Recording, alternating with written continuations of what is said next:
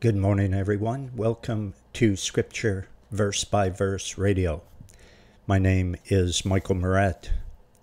We're in the book of Genesis today, Genesis chapter 4, and we resume our study in verse number 5, actually, but I want to go back and begin reading in verse 1. We're going to look at the birth of Cain and Abel, and also their religion, as it were. Genesis chapter 4. So grab your Bible, open it up if you can do that. Scripture verse by verse can be heard at thebibleversebyverse.com. 24 hours a day, 7 days a week, 365 days a year. Verse by verse. Teaching the Bible from Genesis through Revelation. 30 years of teaching is there for you, 3 times through the Bible in its entirety. And now the 4th is what we have just begun, a few broadcasts ago. So go there and check it out and begin a verse-by-verse study in the Word of God. That's at thebibleversebyverse.com. I hope you have your Bible open to the book of Genesis. Genesis chapter 4. And we're going to pray. Father, we ask that you would sanctify us by your truth. Your word is truth. In Jesus' name, amen.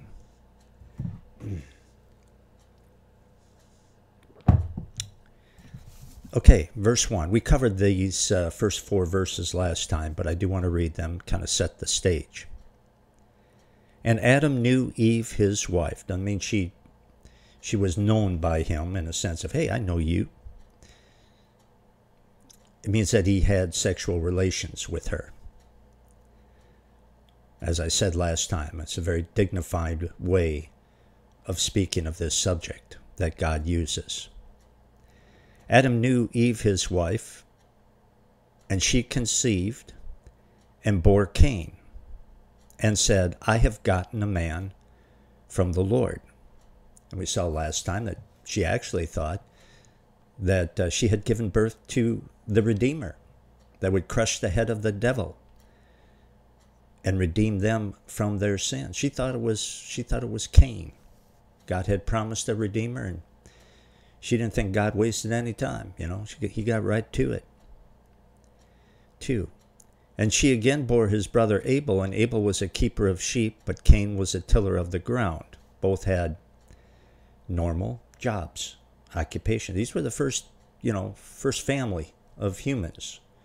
So, you're not looking at cavemen grunting and eating raw meat until they figure out how to invent fire, as the evolutionists will tell you. 3, and in the process of time, it came to pass that Cain brought of the fruit of the ground an offering unto the Lord. And again, I mentioned last time that I know there are those who say that Cain really made a big mistake by offering the fruit of the ground, fruits and vegetables, to God instead of a lamb, like Abel will offer. But I don't see anywhere in Scripture. I think that's reading into Scripture, to be honest with you. Yes, if it was a sin offering, I would agree. But it doesn't say that it was supposed to be a sin offering. It was just an offering. And I compared it to tithes today. We give offerings like this all the time. The fruit of our work, right? That's what Cain did. And it wasn't, as I mentioned last time, what Cain gave that was the problem. It was his attitude. He didn't care about God. And if you don't care about God, God doesn't want anything that you have. If you don't have your first love for Jesus, as he speaks of in Revelation chapter 3, then he doesn't want anything from you. You can have all the good works in the world. You can be a well-oiled religious machine. You can give, you can suffer for your faith, you can do all those things. But if you're not doing it out of a love for Jesus, because you love him with that first love that you had when you first came to Christ, then God doesn't want it. It's a waste. But it says, Abel brought also of the firstlings of his flock and of the fat thereof. So it was the firstlings. And we know from the book of Hebrews that Abel gave his offering by faith, and Cain did not. And that, again, was the difference. The Lord had respect unto Abel and to his offering, but unto Cain and his offering he had not respect. It's not that he didn't care about cucumbers and melons and stuff like that, and hated the idea of being offered that. Again, if it was a sin offering, yeah, then it needed to be a bloody sacrifice. But an innocent animal needed to be killed. But that was not instituted officially until the Levitical law, the law given to Moses.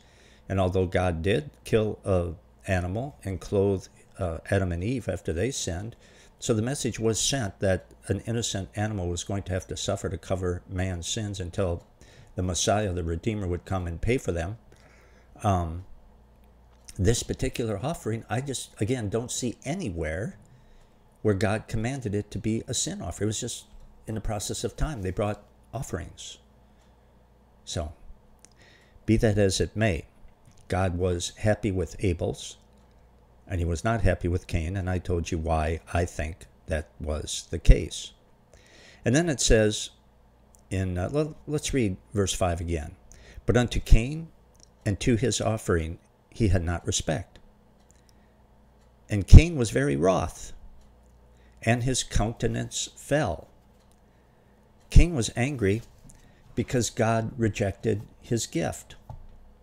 Well, God rejected his gift because Cain did not want to give it. And we know that from the book of Hebrews. It's like if somebody, I don't know if you've ever experienced this, I have, a long time ago, and I still remember how I felt. It's like when somebody does you a favor, okay, and they make sure that you know that it's a terrible hardship, even if it isn't, or they make sure that you know that they don't want to do it. So, yeah, they do you a favor, and it doesn't cost anything, but you pay by enduring the looks on their face, or their frustration. They make you pay. Boy, you're gonna know that I don't want to. I'll do this favor because I'm a good Christian man, but I'm gonna make you pay. Yeah, see, that's kind of what this was with Cain and God. And at that point, you just want to say, keep it. I don't want your favor. I'll do without it. And that's how God felt about Cain's offering. If I'm that big of a pain to you, Cain, then just keep your cucumbers. I don't want them. And that was the problem. And Cain is angry because God wouldn't accept his offering. Well, would you? I doubt it. You wouldn't be happy with it, and God wasn't. And then Cain's angry because God wasn't happy. Well, what did he expect? Verse 6. And the Lord said unto Cain, Why art thou wroth? And why is thy countenance fallen? If thou doest well, shalt thou not be accepted? Cain, if you get rid of your sinful attitude, you're not going to be so miserable. That's what God is saying. You're miserable. Cain is miserable because of his sinful attitude. His countenance is fallen. He's miserable. He's sad. He's angry. He's headed for depression. You know, a lot of depression is caused by a sinful attitude and disobedience to God. And then, especially depression, a lot of it is caused by a sinful attitude, disobedience to God, and then a failure to repent of that disobedience. That's when it really turns into depression. We're not made to disobey God. It doesn't fit us. So Cain needs to quit being so self-centered. He needs to quit babying himself and start caring about God, or he is going to be on a slippery path to hell. In fact, he already is on that path. Again, verse 7, If thou doest well, shalt thou not be accepted? And if thou doest not well, sin lieth at the door. Let's just stop there for a second. See, it's up to Cain. God says it's up to you.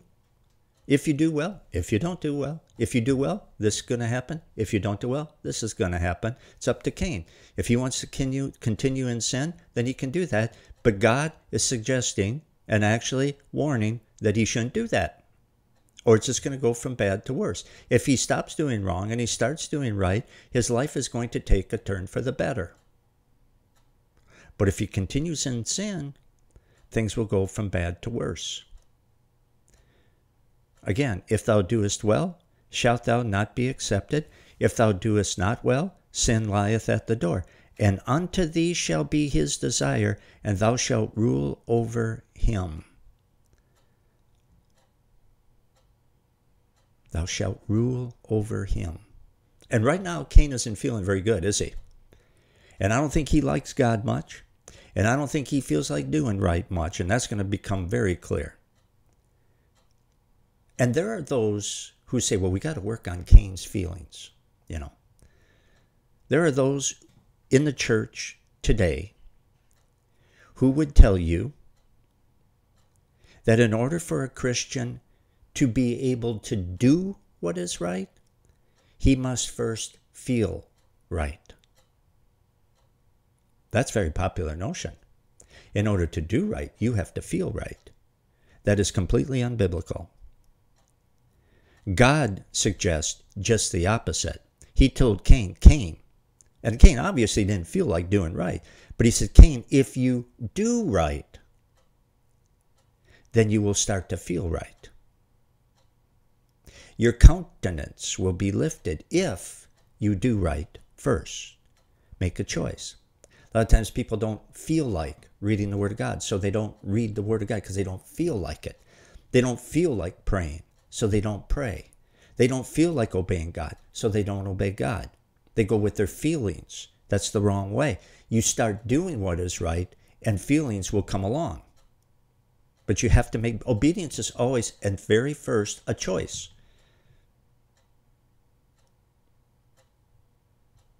If we have to go against our feelings in order to do what we know God says we should do, then we ought to bite the bullet and do it. Gird up our loins and do it. Because doing right doesn't get any easier by putting it off. Verse 8. And Cain talked with Abel his brother. And it came to pass, when they were in the field, that Cain rose up against Abel his brother and slew him. It doesn't say how he killed him. A lot of people assume that he hit him over the head with a club or something. But we don't know that for sure.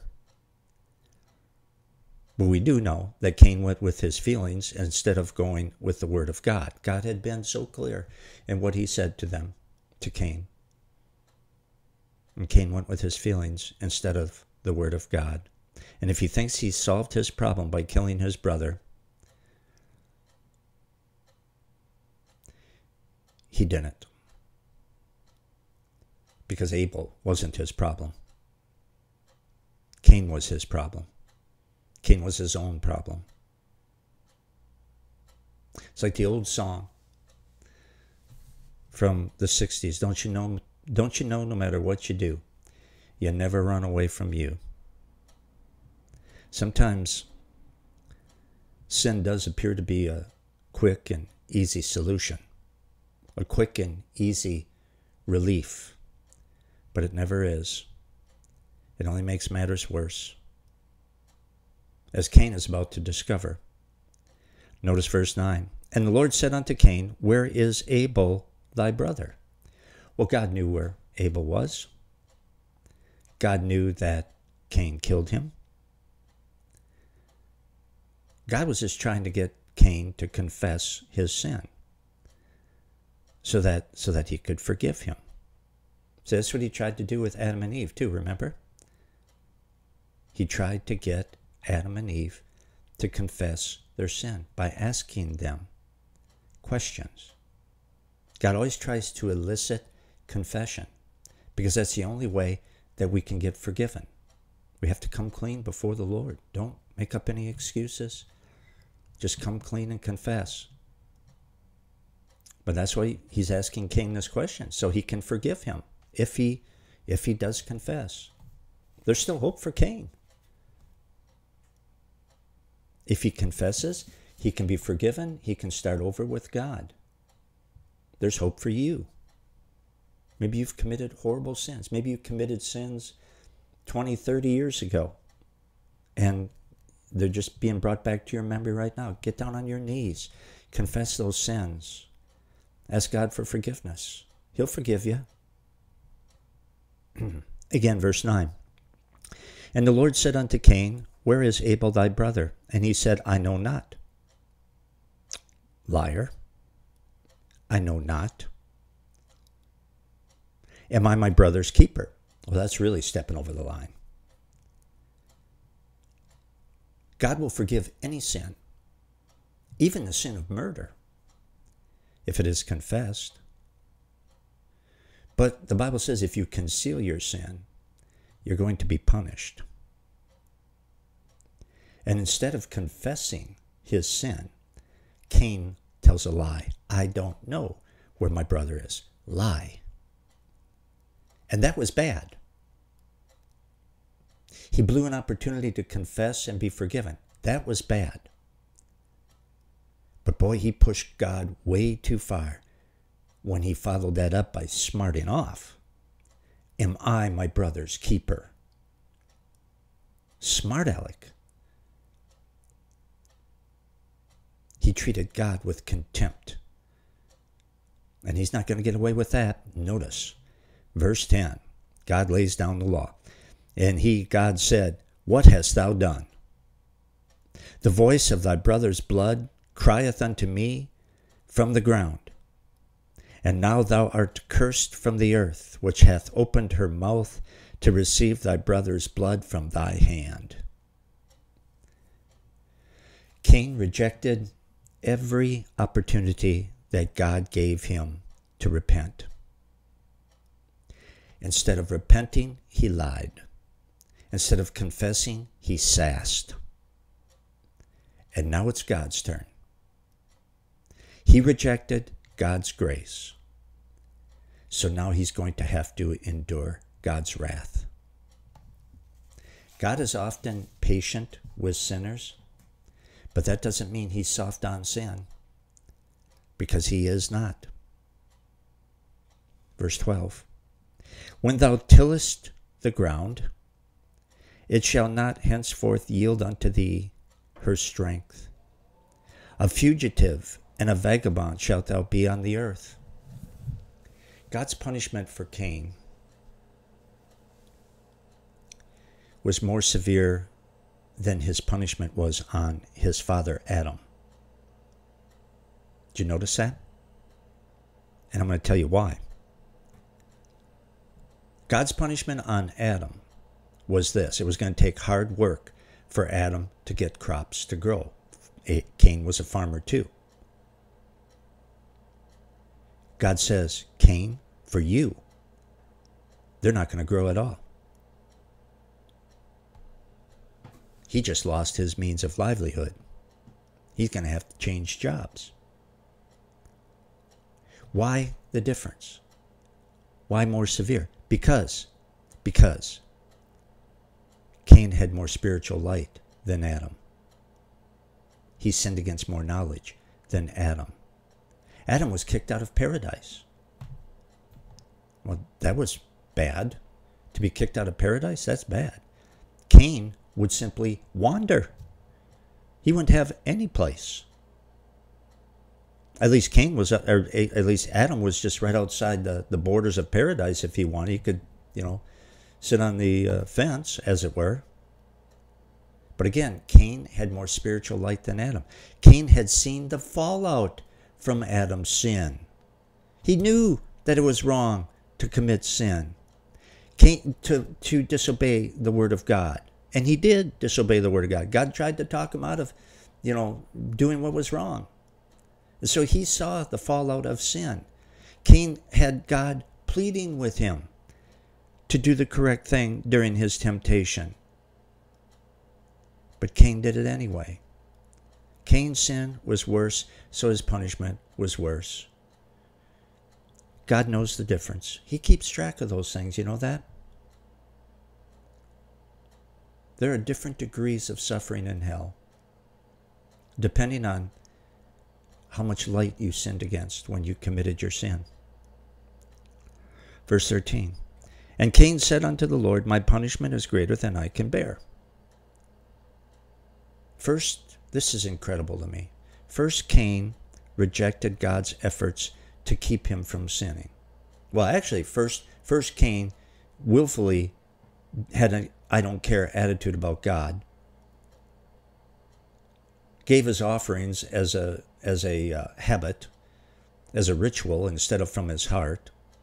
Then Cain rejected God's efforts to keep him from sinning even more. Then he rejected God's efforts to get him to confess after he did sin. And now he complains that God's punishment is unfair. Unfair. You want to talk about fair?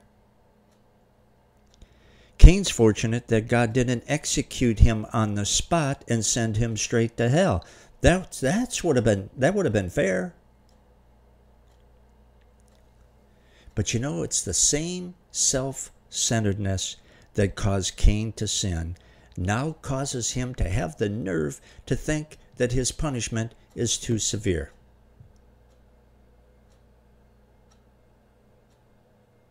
Again, see what the problem is? Self-centeredness.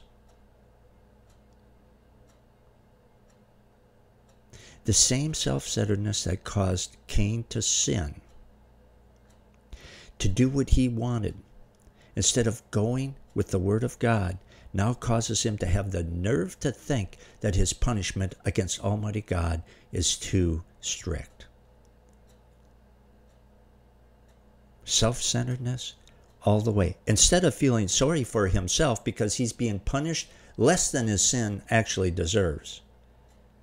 Instead of feeling sorry for himself, instead of talking about how unfair life is and how unfair God is, he should be on his knees weeping before God and broken over what his sin has done, number one, to God, number two, to his dead brother Abel, and number three, to his parents. He killed their son. And all he can think about is himself. Boy, that's sinners for you.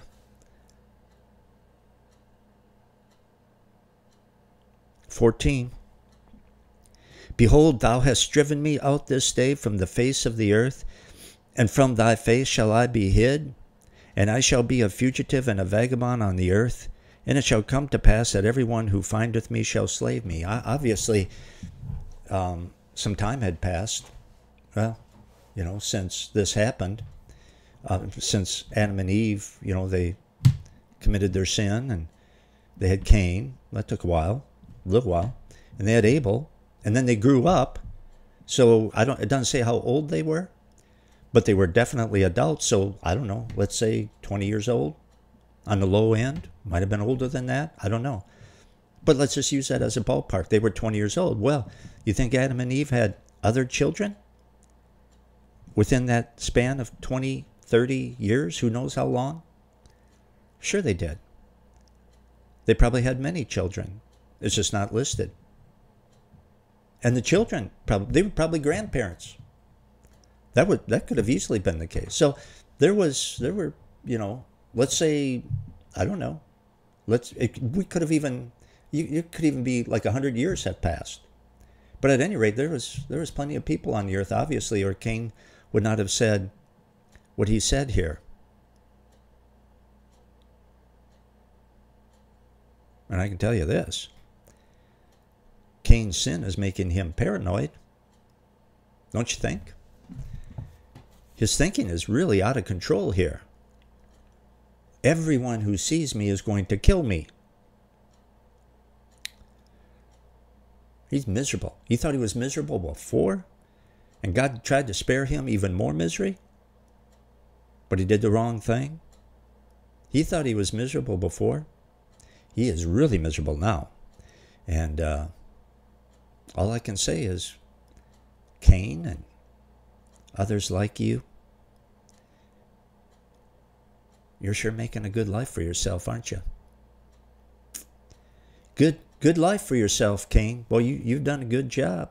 Nice job doing things your way instead of God's way. Now you're filled with fear and terror and paranoia, and you're miserable. As miserable as you ever were. Probably more. Verse 15. And the Lord said unto him, Therefore whosoever slayeth Cain, vengeance shall be taken on him sevenfold. And the Lord set a mark upon Cain, lest any finding him should kill him. You know what the Bible says? The Bible says, in wrath, God remembers mercy. And we see an example of that right here. In spite of everything, and in spite of Cain's lack of repentance after everything, and in spite of him sassing God, in spite of all that stuff, God is kind to Cain by protecting him from vigilantes. Oh, he'll be punished, but not by vigilantes. 16. And Cain went out from the presence of the Lord and dwelt in the land of Nod to the east of Edom. You know what really stood out to me here? Cain went out from the presence of the Lord. You know, that's exactly what he wanted to do. Who forced him to do that? No one. Well, he would have wandered, but he didn't have to wander away from the presence of the Lord, because God is everywhere. But that's what he wanted. That's what he did. God gave Cain what he wanted, which was life without God. Sometimes people say, you ever hear people say, how could a loving God send anyone to hell? And how could a loving God keep anyone out of heaven? That is the wrong question. Why don't people ask the right question, which is, how could a loving God force someone to be with him if they don't want to be with him?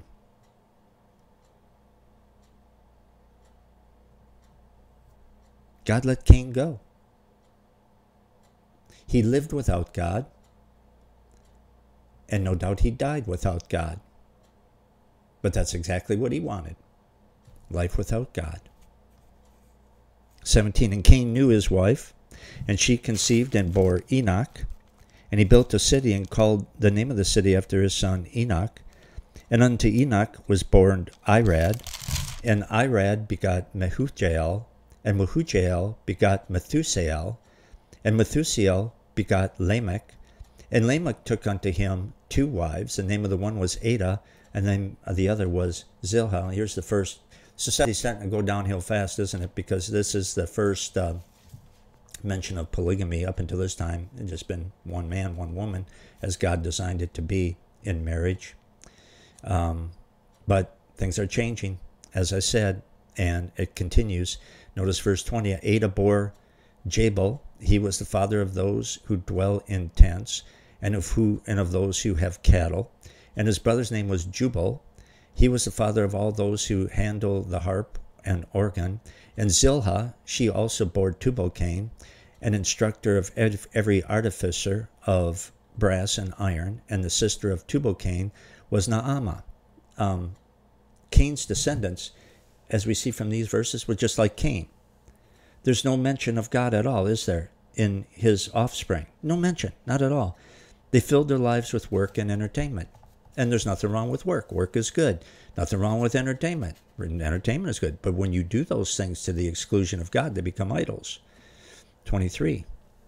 And Lamech said unto his wives, Ada and Zillah, Hear my voice, ye wives of Lamech. Hearken unto my speech. For I have slain a man for my wounding, and a young man for my hurt. You know, things are, like I said, going downhill really quickly. And when a society like Cain's society excludes God, you can throw justice right out the window, and you see that right here. Society will either be too lenient on criminals, they won't be punished the way they should be, or they'll be punished too severely. Like right here, Lamech kills a young man for striking him, and then he boasts about it. Well, nobody's going to do anything that I don't like. 24. If Cain shall be avenged sevenfold, truly Lamech 70 and sevenfold. In other words, it's all right for me to do what I want to do, but nobody's going to do anything bad back to me. Verse 25. And Adam knew his wife again, and she bore a son, and called his name Seth. For God, said she, hath appointed me another seed instead of Abel, who Cain slew. And to Seth also were born a son. There was born a son, and called his name Enosh. Then men began to call upon the name of the Lord. Seth is the beginning of the godly messianic line. And as a matter of fact, the Bible traces the line of Seth right here, all the way down through the whole Old Testament, right up to the Lord Jesus Christ. And you can find it in the genealogies in the New Testament. Pretty neat. We're going to follow the line of Seth. It'll take us for a few thousand years, 4,000 years, right up to Jesus. I got to go. I'm out of time here. Just a reminder that you can study the whole Bible at the Scripture Verse by Verse website, which can be found at thebibleversebyverse.com. And also a reminder that if the Word of God blesses you, would you please prayerfully consider blessing us back? We are brought to you by your prayers and financial support, and you can give in a secure method at thebibleversebyverse.com. Just click on the donate button at the top of the front page and give as the Lord may lead. It'd be much appreciated. I'm out of time, as I said. We'll see you next time in chapter 5 of Genesis. Until then, so long, everyone.